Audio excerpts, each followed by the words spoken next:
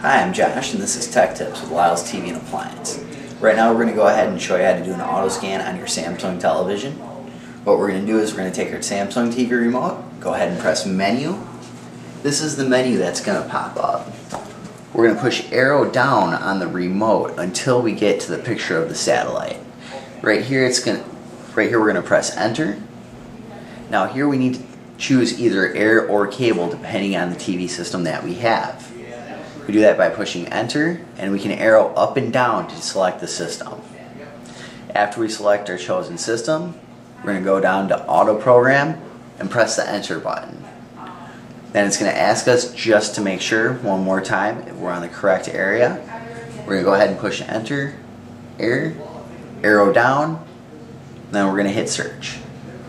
Now it's going to go ahead and get us all of our available channels.